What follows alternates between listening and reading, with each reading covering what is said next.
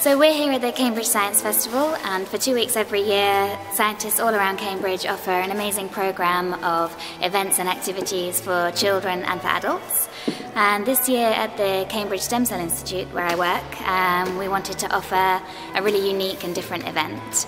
And we came up with an activity involving robots from EPFL. So we have developed a scientific activity using these robots, and Dr. Elisa Laurenti is going to explain how this works. And Dr. Stéphane Maniera is going to explain the technology behind the robots as well. But the activity today has gone really, really well. The kids are really enjoying it and learning a lot about the science as well.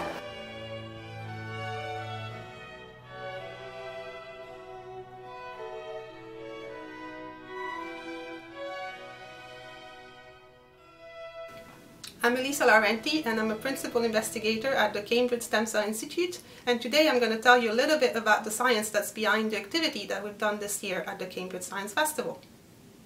Stem cells have the unique capacity to make all the cells in our body. There are two major types of stem cells. First, pluripotent stem cells that give rise to all of our organs in the embryo. Then, adult stem cells, one type per organ or tissue, that maintain all the cells within that tissue in normal conditions or in case of injury. Both types of stem cells hold great promise for medicine, and we can think of many ways of using stem cells to prevent or improve the treatment of many diseases. But first, we need to understand how pluripotent and adult stem cells are regulated, and also how they make the decision to produce a particular type of mature cells in a process that scientists call differentiation.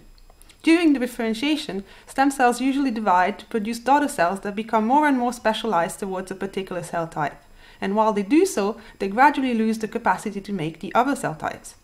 We have made much progress in identifying which factors push stem cells to commit towards a particular cell type. And we can now program stem cells to differentiate in a dish by adding a certain number of key factors at the right time in the decision-making process, thus recapitulating what happens in the embryo or in each of our adult organs.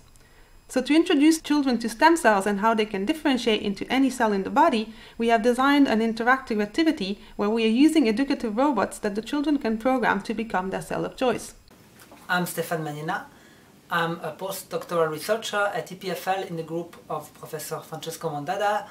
This is the group who developed the Thymio robot that you can see in this activity. And I will briefly explain how we use the Thymio robot in this activity to show some concepts from stem cell science.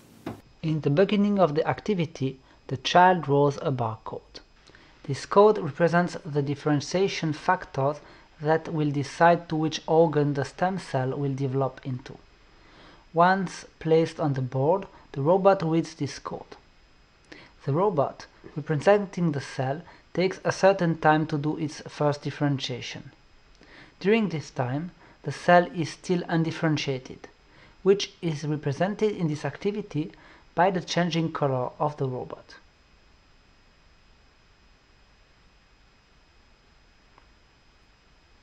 At the first differentiation point, the cell becomes ectoderm, mesoderm, or endoderm. After this step, the cell has a smaller number of possible development outcomes. This is illustrated in this activity by the only two possible colors of the robot at that point. After the second differentiation, the destination organ of the cell is fully determined, hence the robot has a single color. At the end of the activity, the robot stops at a given organ. This activity uses the Thymio robot, a programmable open-source educational robot. This activity uses the two infrared ground sensors of the robot. The first one measures the grayscale intensity of the track, allowing the robot to follow the path. The second one reads the barcode and the black marks showing the forks in the path, allowing the robot to take the right directions at the differentiation points. Over 2 days, around 800 children aged 3 to 12 took part in this activity. The feedback was extremely positive, with children and parents alike asking questions about the biology of stem cells as well as the technology behind the robot. We believe that such an interdisciplinary approach can be extended to explain other biological principles to a wide audience in a fun and interactive way.